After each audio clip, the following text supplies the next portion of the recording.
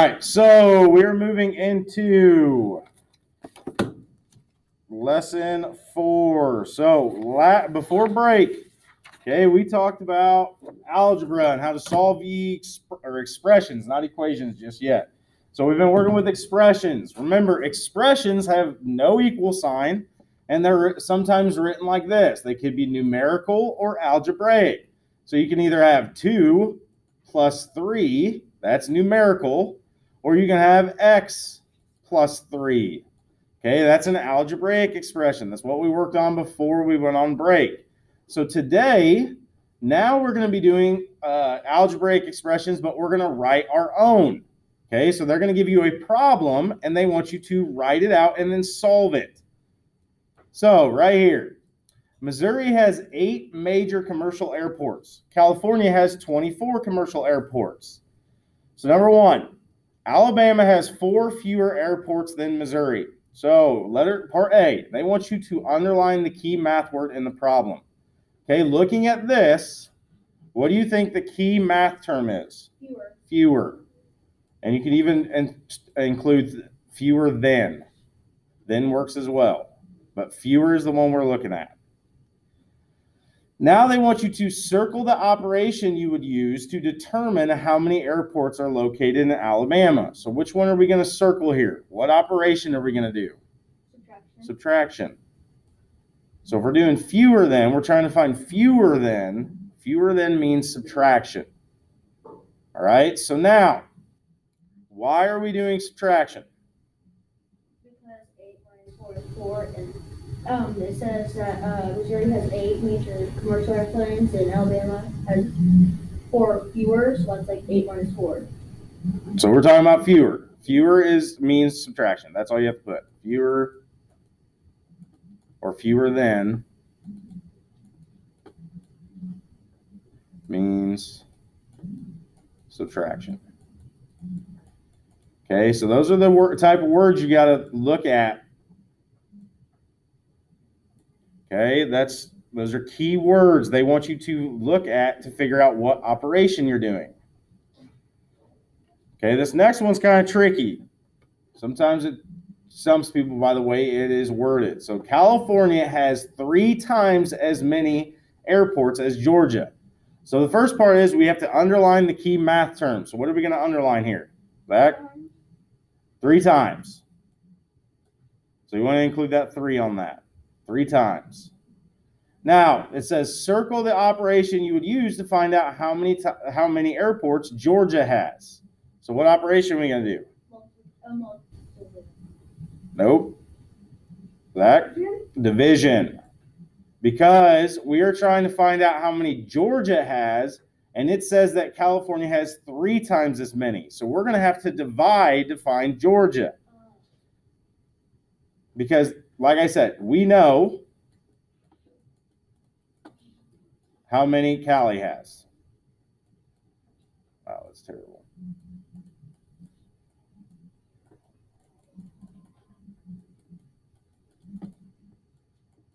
So we know how many Cali has, but we know that we got to find Georgia, so we have to undo the multiplication by doing division. So we undo the multiplication by division.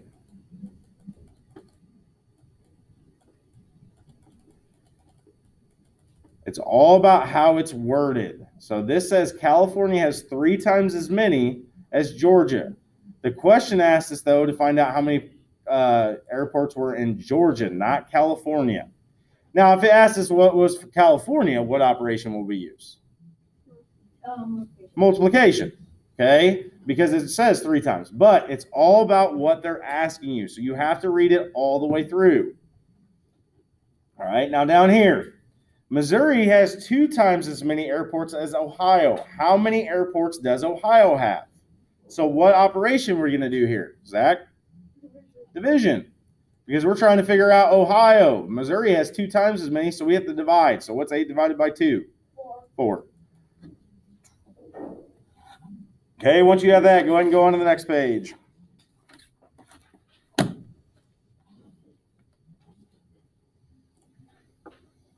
All right, so we're going to write phrases as algebraic expressions. So whenever you do this, to write verbal phrases as algebraic expressions, you have to follow the steps below.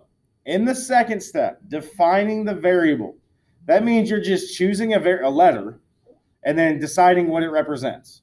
Okay, that's defining a variable. So whenever I say that, we literally just pick a letter and then tell us what it means. So we always start by reading the phrase and underlining the most important words, choose a variable to represent the unknown, and then translate it into an algebraic expression. So this is what they're going to give you. $8 more than Ryan earned. Okay? So first off, let's underline what's important here. What word is important for math? Stevie? More than. Right there. Okay, so we know that that's important. Now, what is the unknown? What do we not know in this phrase? How much Ryan earned. So that's what your variable represents. Okay, so I'm going to just put R for Ryan. So literally, this is what you do. You put R equals how much Ryan earned.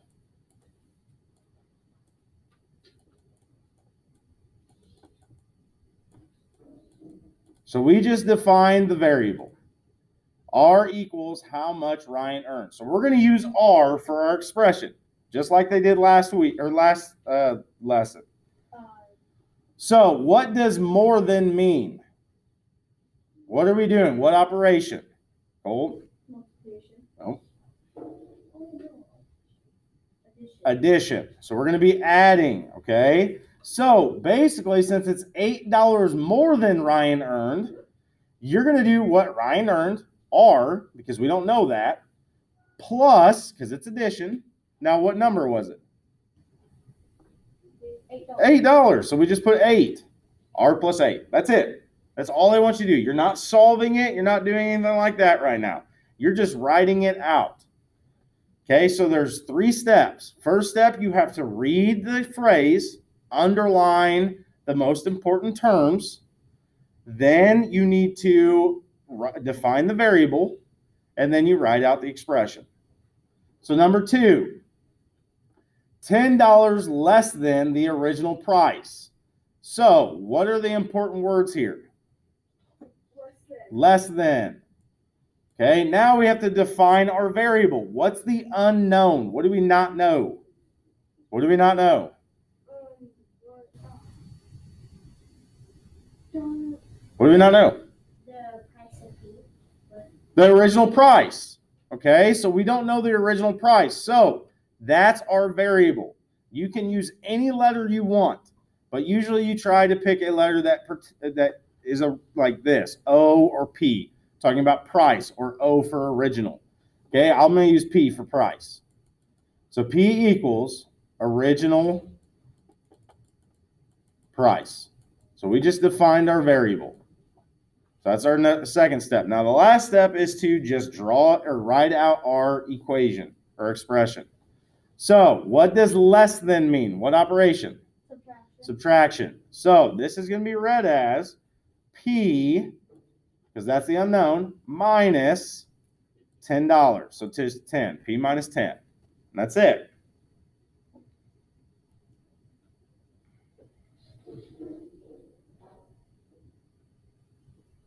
All right, any questions so far? All right, let's go on to the next page. Okay, number 3, 4 times the number of gallons. Okay, so first off it says words. 4 times the number of what? Gallons.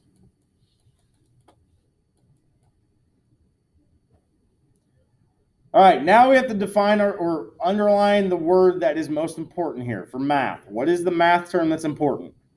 Times. 4 times. Okay, now, what is the unknown? What do we not know? Cole? The gallons. How many the gallons is? The number of gallons. Okay, so we're going to put G. So it says let G represent the number of gallons. That's what you would put. That's how you define a variable. You tell us what it represents. So G represents the number of gallons because we don't know how many gallons they used. Now, if you model this, okay, there is an option to model it. That's totally up to you. You do not have to.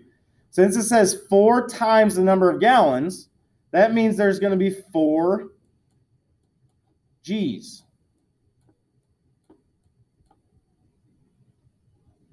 Okay, so that's how you'd model it. Now, to write the expression, what operation are we doing? Zach? Oh. G times 4. Okay, so G times 4. Now, to write that, you want to write it like we do in algebra. So you're going to write 4G, just like that. That means multiplication. 4 times G, but it's read as 4G. All right? So that's how you do the multiplication ones. So let's go over to page 465. So 465.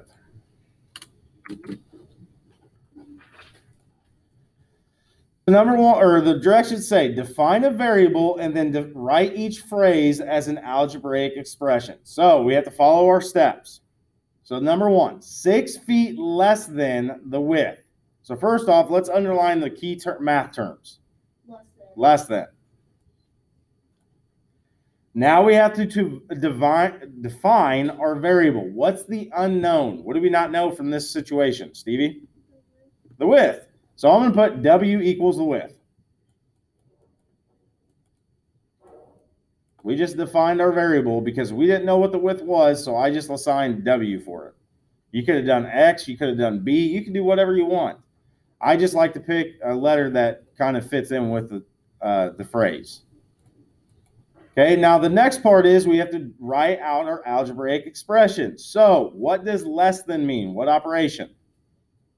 Subtraction. So it's going to be read as W minus 6 because this is 6 feet less than the width. So you have to start with the W. Okay, since it's less than the width, you have to subtract that number away from W. So it's W minus 6. All right, let's do number 2. 6 hours more per week than Theodore studies. So first off, what are we going to underline? Zach?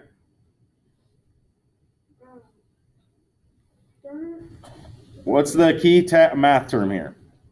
Oh, look up here. Which one would it be? Zach, what is it? More. More. So more than. Okay, so now we have to define a variable. What's the variable? What do we not know? How many? What was it? How many more hours? Not more. How many hours are There you go. So how many hours did Theodore study? That is the variable. So you can use H, you use T, you can use S, whatever you want. I'm going to use H.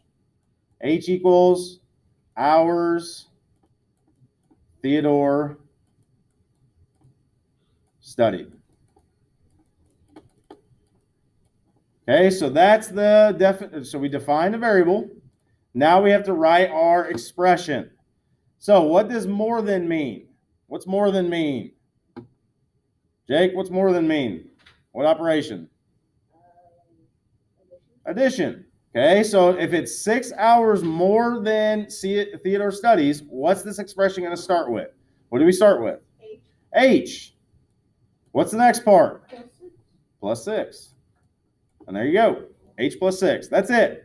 They don't want you to solve it. They just want you to write it out. So you have to have both parts here. You got to have the variable. You got to have the expression. Any questions so far? All right, let's go back. I want you guys to do A, B, and C. So take your time. So define a variable, then write your expression. So it's on page 463. A, B, and C right in the middle of the page. I'll give you a couple minutes. Go ahead and get started. So letter A.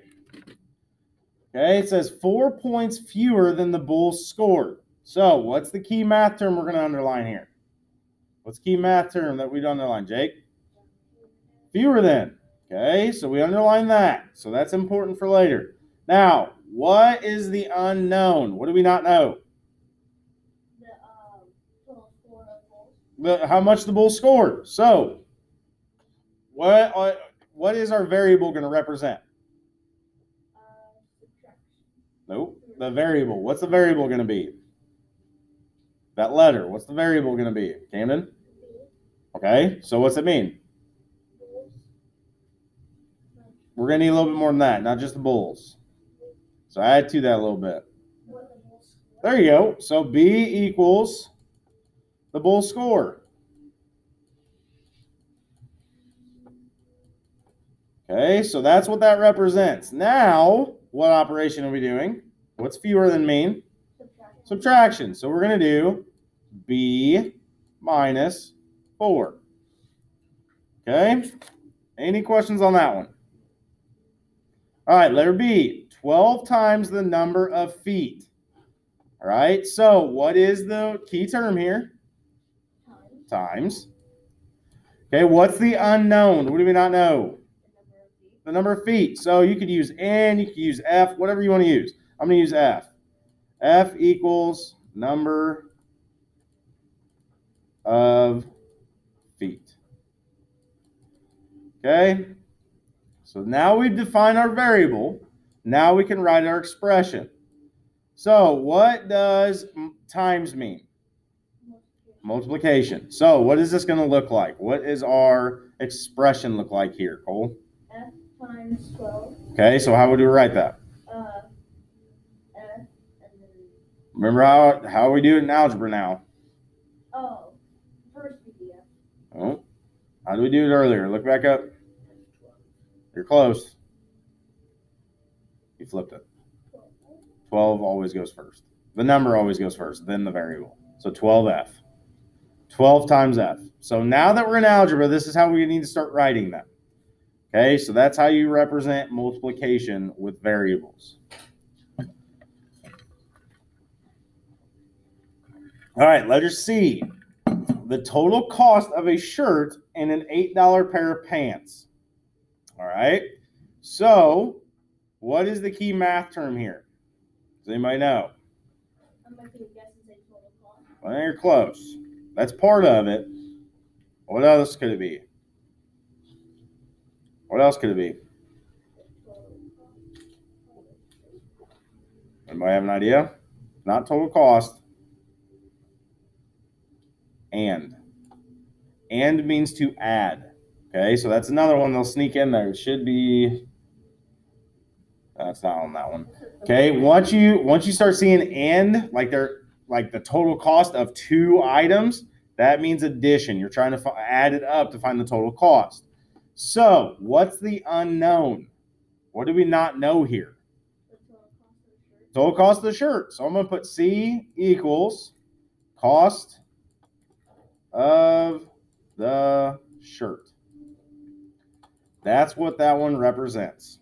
Okay, so you have to have this and the expression. So now, what did we say and means? What operation? Just say it. No. What does and mean? What operation?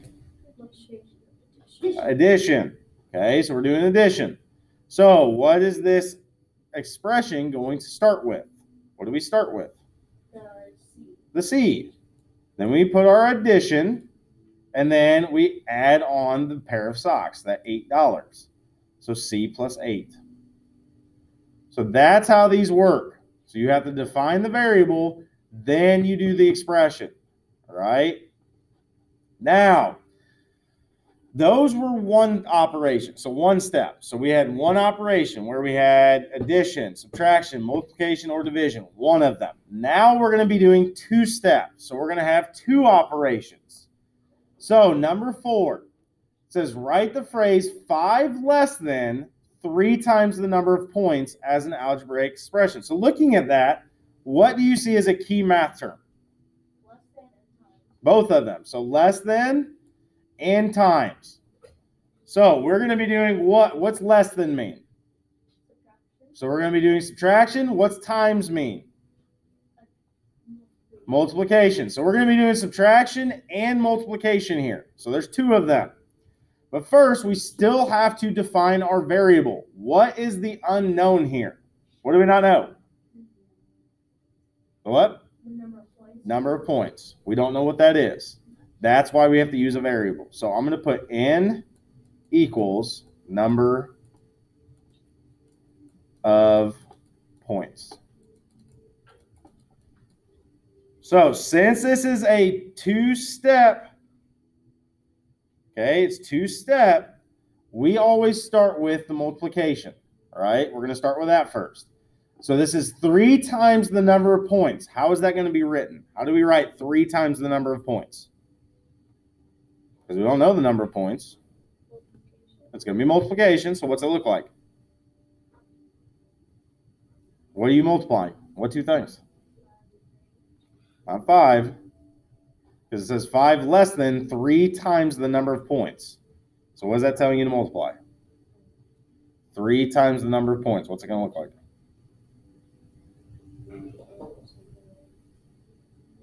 And what? So read that. 3 times the number of points. How would that be written? Yeah, 3 times n. So 3n. That's the first part. Then we said less than was what? So minus, and then we put our 5. 3n minus 5. That's how that one's written. Okay, that's a two-step.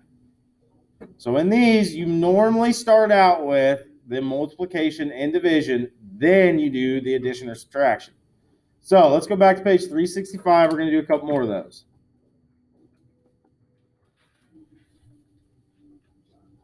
So number 4. 2 less than 1/3 of the, actually I'm going to change that. I'm going to change that to 5 times the number of points. So this is read as 2 less than 5 times the number of points that the Panthers scored. Okay, key terms. What are they? Less than and times. Okay, so now we have to define a variable. What do we not know in this situation? What do we not know? Yeah, how many points the Panthers scored. So I'm going to put P equals Panthers score.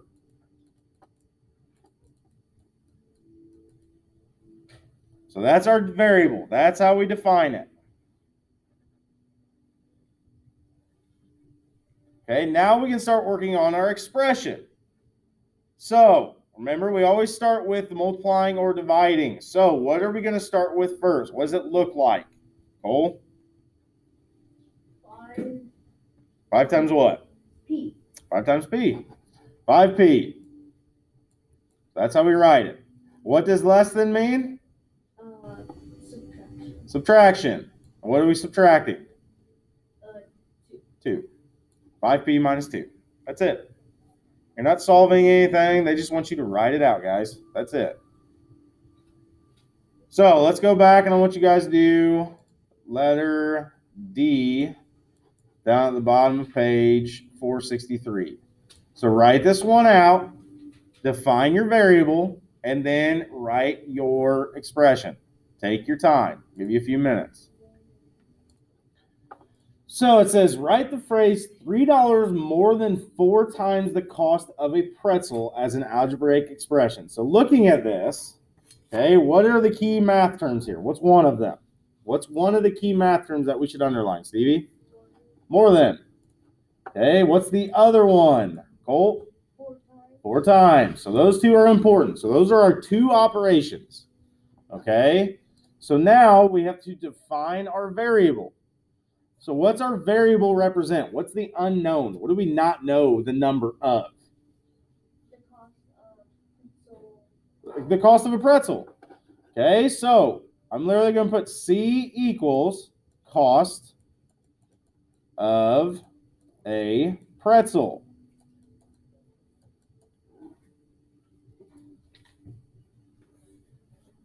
All right, so now, okay, what does more than mean? What operation? Addition. What's 4 times mean? Multiplication. So we're going to start with the multiplication. So it says 4 times the cost of a pretzel. What's that look like?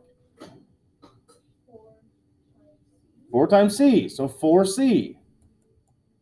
Okay, and we said more than means addition, so we are adding. And then what do we add on? What's left? The $3. 3. 4C plus 3. Any questions on this one? All right, one more. So let's go ahead and go to the next page. All right, so it's just a story problem. So the only difference here is this is a real world example. So Terry bought a magazine for $5 and 2 bottles of nail polish. Write an expression to represent the total amount she spent. Then find the amount if each bottle of nail polish costs $3. So first off, you have to write your expression. Okay, so if she bought a magazine for $5 and 2 bottles of nail polish, okay, what do we not know? What's the unknown?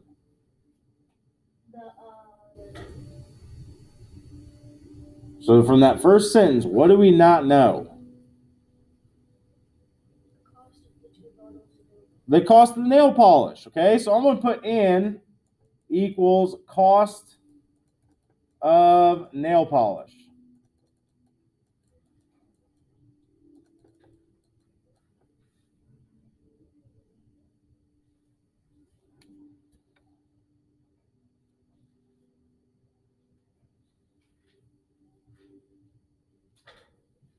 Okay, so now like I said, Terry bought a magazine for $5 and 2 bottles of nail polish. So what operations are we doing here? There's 2 of them. Which ones are we using, Cole? And for addition. So there's one. So we're adding because we're trying to find the total cost. What's the other one we're going to use? So if she bought 2 bottles of nail polish, but we don't know how much she spent, how are we representing that? How do we represent that? Multiplication. Okay, so we're going to do 2 times n because we don't know how much she spent. So she bought 2 bottles for so much per bottle. That's what we don't know. And then we said that since we're trying to find the total cost, we're adding, and then we're just going to add that $5 on for the magazine. So now we have our expression. The last part of this is they want you to solve it. So they tell you that the nail polish costs $3 a piece. So 3 represents n. So you replace n with 3. So what's 2 times 3? Plus 5. What's 6 plus 5? 11. So she spent $11. That's it. So you still did the same thing. They just added one more thing to it because you had to solve it. All right. So got a little bit of time for your homework. And your homework is on IXL, Y2, Y3. So 6th grade math, Y2, Y3. Remember, you have to get in 6th grade math. Otherwise, they do not count. I will go through and star them. So it's just what we just finished up.